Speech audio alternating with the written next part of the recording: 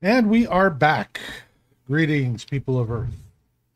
So, welcome to the Wilders game. This is episode number 35. Number 35. We play about 3 episodes per night. We play every Wednesday night at 7 p.m. live. Mountain Standard Time. Most Wednesdays. Most Wednesdays. Not every Wednesday, 100% of the time, because we are working for a living. Know what I mean? And that means that we're busy. As a matter of fact, we're not sure about the next 2 Wednesdays because we are very busy. It is a very busy time here. We will see. We will announce on our Facebook and on Twitch if we're going to be able to make it or not. But we know for sure that at least 2 of our players are gone doing other things. And that's why. Next Wednesday is Klondike Days here in Edmonton. Mm-hmm. And Rob does 10 days straight, 16 hours on his feet drawing caricatures. That's what you are, right, Rob? You are a caricature artist. Making a killing, but it's a hard work. Oh yeah. It's very hard work, but it's amazingly and rewarding work because you get to meet people from all over the world, especially at K-Days, and they're amazingly impressed that anybody can capture anything in 5 minutes, much less a really fun image of them and their friend or whatever in a fun and crazy environment. So hey, fix your camera, Rob. It's sorry, on you. My camera is messed up. Just center it on you. That's good. Good. There. All right, fix my face now. So, as I said, welcome to episode number 35. Last episode we're going to play tonight. It is hot. It is July here right now. We are going to go around the table real quick, do quick intros for those who don't know our game.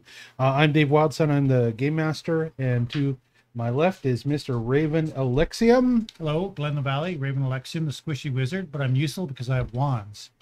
Wands, ooh, bling. Ooh. And Josephine. Hello, I am Amanda, played by Josephine Smith. I am a gun master. A gunslinger. Sharpshooter. And watch out for my mighty whip. There we go. And Lavinia. My name is Lavinia Rose, and I am accompanied by my grandmother, who is held captive in this skull. She was cursed, and her soul was in her own skull. Her own, yeah.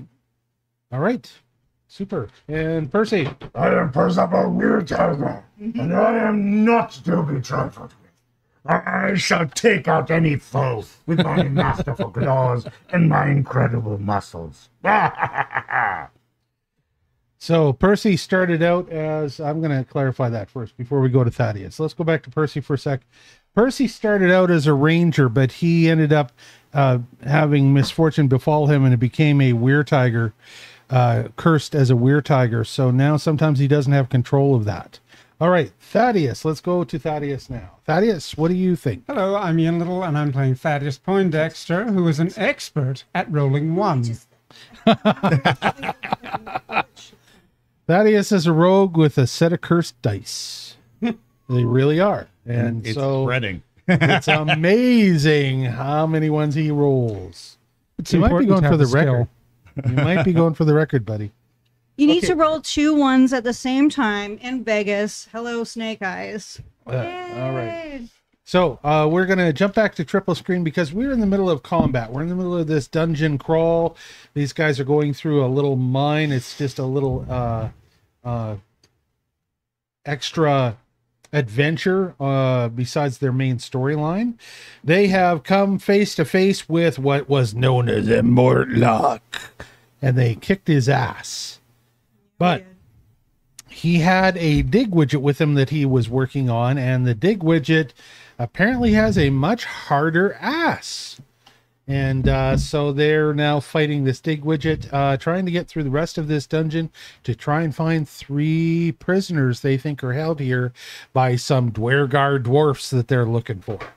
That's the story, and we are going to pick up our combat right now with Josephine Smith, who just tried to roll to attack and knock the Dig-Widget prone. I'm going to pop up the picture for everybody. We haven't had it in this particular episode yet. I don't have a picture of the Dig-Widget by himself. So this is him. This is what they saw when they first encountered these guys, and then Perjurus immediately hit them with a projectile launcher, by the way. That's what it was.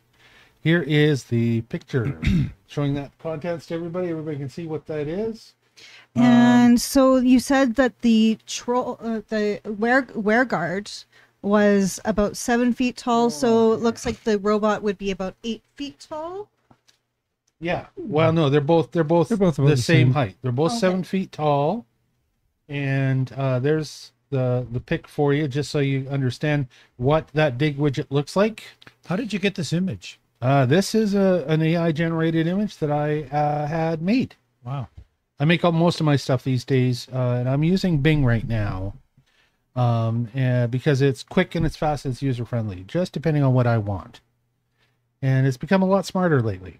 So it's handy for my quick images that we're using just for storyboarding and playing and that kind of thing. Let's close this image off. Let's get it off of the main game screen too. We'll get that one closed up, and we will go to triple so we can actually see if Josephine is able to pull this thing prone. It means you got to roll an athletics check, right? Versus the fortitude check of the or the reflex, I should say, check of Mr. Dig-Widget. I'm just waiting for my screen to update. I did select athletics. Oh, it's still a plus 12. Okay. There you go. 27. No, you have no problem at all, because Dig-Widget rolled a shitty 5. Dig-Widget totters backwards with a loud resounding crash, hits the ground, and with that kind of a thing, I don't think he would take any damage. I'm going to say he is just prone. That was your... Third, because Your last action? I ran and like piggybacked on That's right, you Bear. did. I Yeah, took yeah, the yeah, whip yeah. and I pulled him down. Pretty awesome, man. I am going to say that kind of heroism. That's kind of Sure. daring do. A hero point. There you go. So much, Hero point. so much Smart daring girl. do. Did a great My job. hero point. Josephine's a killer. You got to watch out for her. All right. Let's move on then. It immediately becomes Bear's turn Bear's because turn. that's your companion. Oh, what do I tell Bear to do or ask Bear to do or? Well, are you It's your riding him? turn, Bear. What would you? How would I you like to think do? Bear is going to go and sit on him. Bear jumps up on top of him. Trying to try and keep him down. And while he's there, he might gnaw at the cables conjoining to his neck. He's going to try and gnaw at the cables conjoining to his neck. Well, let's make that an attack then. Roll to see if you do any damage. So Bear's going for the jugular. Let's bring up Bear here. Nom, nom, nom. So that would be Jaws attack. Yeah. Okay, so he's got a plus 12 to strike, and he rolled a 14, so he rolled 26. Hits. And he's got a 1d10 plus 5 piercing. I'm going to say he gets a hold with his teeth and he's ripping out some of the cables that are in an exposed area. And he rolled a 5 plus 5, so he did 10 points of damage. Damn good. Damn good job. Bear's a good boy. Good Always boy, good. Such a good boy, Bear. Love Okay, you. excellent stuff. All right, that means that next up after Bear is done, it becomes Dig-Widget's turn. Dun, dun, dun, Dig-Widget. Okay, so Dig-Widget himself, what's he going to do? He's on his back With a bear on top of him. with a bear on top of him and decides that this is a perfectly acceptable position for him to do anything he wants to do. So he immediately turns around, extends his drills, and tries to go after Josephine, who had pulled him over. So he's going to try a drill attack Again. on Josephine. He rolls a shitty 5, and a 14 is 19 and does not do the job. He stole my His other dice. hand, what's that? He stole my dice. Yeah, he stole Thaddeus's dice. Bad job. Okay, let's try. He's going to try a second attack with the other hand, which has the corkscrew. He's got the two hands. One's got the drill. One's got the corkscrew. The second one is a 4. Oh my God! Dig-Widget, you should, Thaddeus. You should gamble with Dig-Widget more. You probably can take him. We've only just met. And the very last one, and he's got only a +4 on this. It is a 19 plus 4. The last one is a corkscrew that hits. So that would be, and it's a corkscrew. That's 2d8. Damn it, Raven, can you? read that? He already hit I me can't. last Sorry. round for 11 points of corkscrew damage to my stomach. You should use your bottle of wine buff. And he rolls a 7 plus a 1. That's 8 plus 4. He hits you for 12 more points. Ow. That's the end of Dig-Widget's turn. And it immediately becomes Thaddeus's turn. I'm using my exquisite cane rapier Exquisitely. without unsheathing the blade. Right. So as a baseball bat for bludgeoning, and I'm attacking the corkscrew. Okay, I'm very going to try and specifically. smash that corkscrew. Smashing the corkscrew. Let's see if you're able to disable it. I'm going to say it's possible to disable it. It will be for sure if you crit it. Let's see, I'll figure out. I'm sorry, what was that word? I said crit and talking about Thaddeus's rolls at the same time. It's happened. It has happened. It has happened. Go ahead. Give it a try. With my +14, I have 19. Well, that's better than it was. Better. Misses. He is prone, and we are. Next one is +10. He's prone, so his armor class is dropped. You know what? Actually, By 4. And Let me- we are flanked. So that's let me another correct 2 at least. him with these different effects that he's got. So he is. Let me. We never use these controls, but there we go. He's prone, which makes him off guard.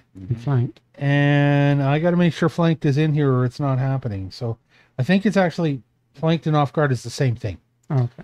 Off guard is the Pathfinder term for the new Pathfinder term for flanked.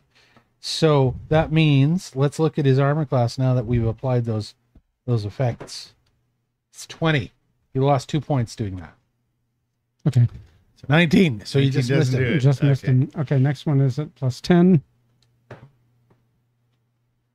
Oh! That's a 29. Oh, hit some hardcore. I'm going to say that I'm going to roll to see. Okay, the difficulty check is 10. You go ahead and roll. Difficulty check of 10. You roll 10 or higher, and you break that drill. That the corkscrew. You said it was a corkscrew or drill. 11. You broke it. Which one is it? Is the corkscrew or the drill that you were Oh, going it's the after? corkscrew. Corkscrew becomes broken. How much damage do you do to Dig-Widget after disabling his corkscrew? 9. 9 points of damage. You're Nice. taking him down. Nice. Is that the end of your turn? Do you have any more action? Any more actions? Think I have one more. Yeah, because you had a +10, so that was your second act. I think I'm just going to do a step back. Okay, take a step. As you step back, Against the wall. Percy Weretiger steps up. And what's Percy Weretiger going to do this time? Well, Percy Weretiger is going to smite him badly. You shall You smite him, smite. and you shall smite him hard. Smite him harsh. So the first one we're doing is Jaws. Jaws. And 18 plus 20 plus 13 is 31. 31. which is 30 a no, crit, 33. my friend, so 31. and with the jaws, because that his AC is 20 right now because he's prone. So if you hit him for 31 or 32, you critted him. and that is a D10 plus a D6. I wish to call at this point attention to our screen where Percy's character screen is. And you'll notice that there's actually a little image on the character screen of the Weretiger in one corner and the Shadow Shackles in the other corner. Pretty classy stuff, I thought. Oh, Pretty groovy. hello. Yes, I like it. I can see that. Yeah, pretty slick, huh? For his character screen. So, And what has Percy Weretiger accomplished? 13 hit points of damage with his jaws. So just like Bear, you dig into him with the jaws, rip out a whole bunch of wires, Or a bunch of wires. or and it something. goes. Psh, psh, psh, psh, psh. Now we're taking off 13, so that is, Oh, it's crit too, right? That was crit, so double. oh my god, 26? 26 points. 26 points of damage, mine from. Yes.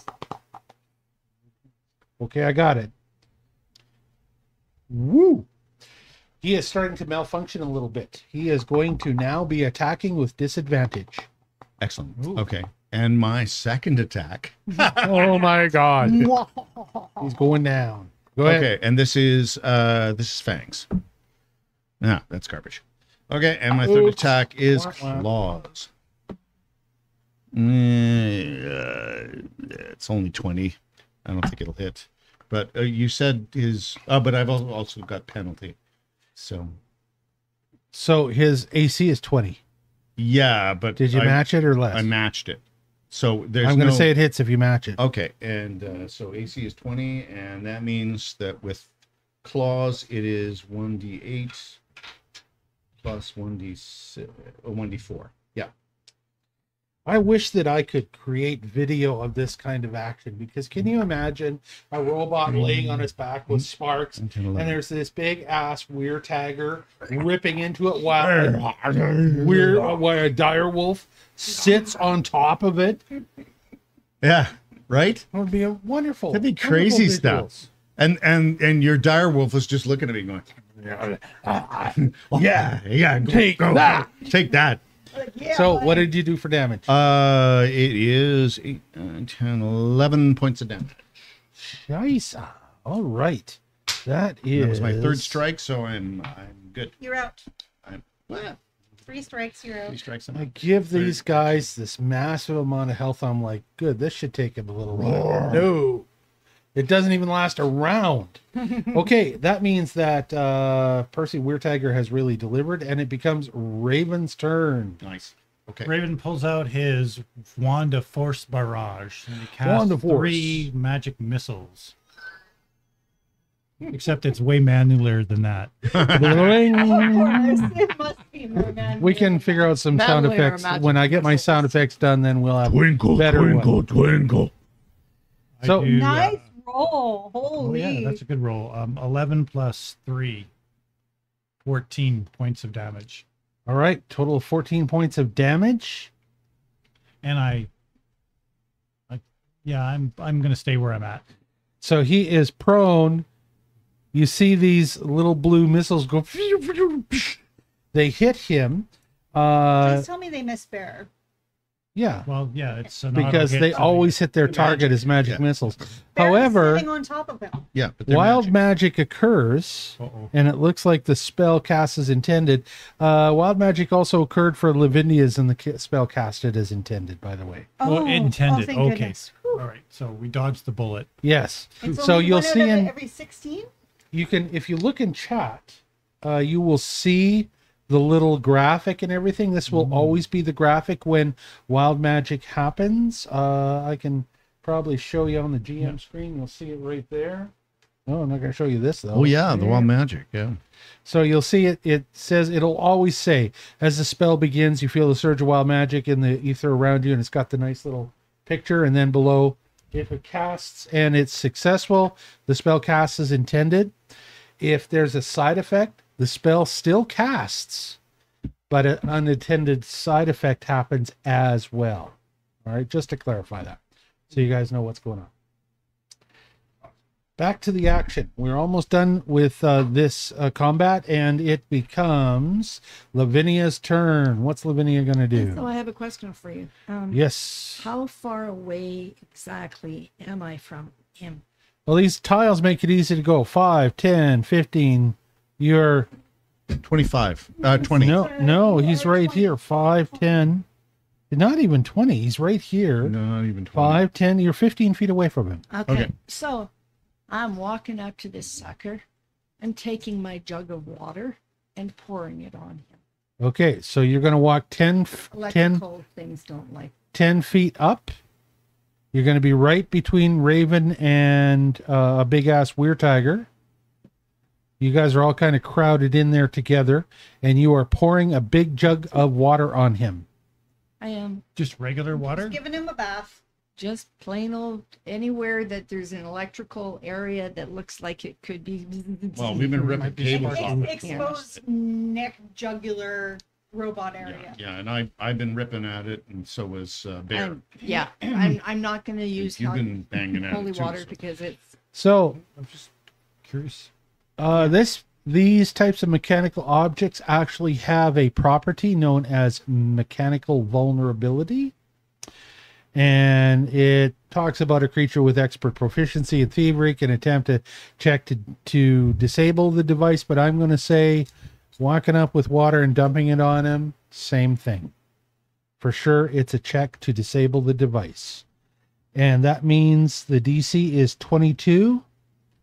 Go ahead and roll to see if you successfully disable him. What am I rolling to be able to? I'm going to say that you can add your... What the hell would you add to this? What's your spellcasting level?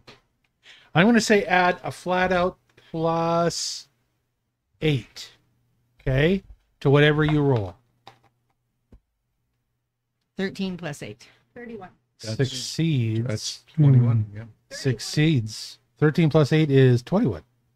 21. And the DC is 22. It does not disable him. However, it's absolutely going to cause shorts. So we're going to say that you can roll a D8 plus 4 for damage. Bless you. You're going to do 4 for sure, and then whatever the D8 gives you on top of that.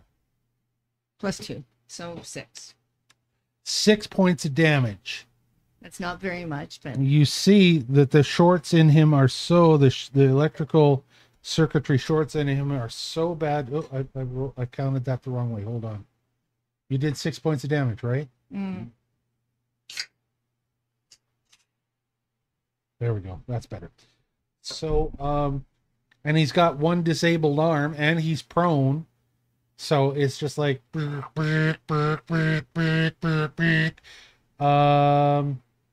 You have one more action. I'm going to cast some magic missiles on him. So after doing that, you cast magic missiles. Magic missiles will give you 1 missile to hit him with. Roll to hit. Well, roll for damage, I mean, Yeah. 1d4. Okay. And you get plus 3 force on it still, for sure. Nice. So 4. 4? 4, 8. You hit him for 7. You hit him for 7 points of damage. Wild magic surge occurs, and the spell casts as intended. And with... so you go, soup! One little spiral missile goes out, hits him in just the right place, and he goes... And the lights fade from the little peripherals that he's got because he is destroyed. Yay! And you are out of combat. Way to go, Lavinia. Shoot, God, I can't believe you guys killed those two that quick. I don't know. I can. We rock. It took 3 episodes. It did take 2 episodes. That's true. Jeez. Sorry about the combat, folks. We're trying to balance how much combat we play as opposed to all of the other exploration and running around and meeting characters and all the I other bet fun you things we do. there's no People one out love there combat. that minds us fighting these silly I mean, they things. can always fast forward, right? People And then go to the love end of the combat and find out what happened. Yeah. That is it. You are done. You are out of The combat. What do Velociraptor. you wish to R.I.P. do? So Percy has got a light on his head, on his hat, and he's been walking all over the place. So I'm going to say that there, you guys have lit up this area a little bit more. I'm going to make, clear out a bunch of the fog of war for you. Did you pick up the items from that clockwork creature? I didn't. No. Okay. Did you guys move them somewhere? I only moved to the. I don't know who was doing the clockwork one. Oh my god, this damn dwarf is I'm deleting that dwarf. Can I delete him? He's now at Delete a the distance dwarf. from Percy and still moving with him. I don't know. I I can't am even not clock or happy click on with the clockwork one. How Yeah, I can't either. this add-on works, this module. It's not Excuse supposed me, to. Dave. We're having difficulty clicking on the clockwork creature. So it could be that his inventory was only viewable by you. Oh. Is that the case? I was able to open it previously, but I didn't take anything from it.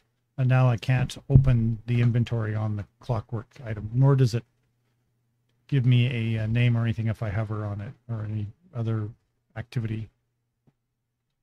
Make sure that you have the right tool up in your tool bar selected. You need to make sure you've got the little man selected in the little box. Yeah. Because sometimes if you have something else selected, Oh, I see. it doesn't work. Okay. But anybody else able to open the Dig-Widget's inventory? Nope. Well, damn. So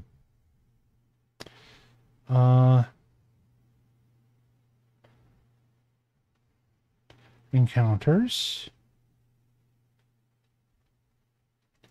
Abandoned mine. while we do that, I want to show off my wand that I bought at a medieval knights event. Well, of course I do. So here's our wand tool belt. Well, it's a work in progress, And but it holds wands, and it has this particular wand, which I'm particularly proud of, because it has some interesting gem eyes in it, and it has a very interesting jewel at the Crystal very tip? end. So Crystal, yeah. it doesn't do anything mechanical other than magical at this point, but eventually I'd like to make it into more than it is. So I'm stalling while Dave figures out. we're done. We're good to go. Okay. Forget it. I'm done. So I just gave you all Thanks for ownership showing of them. us You your should be able to wands, double Glenn. click them and open them now and do what you need.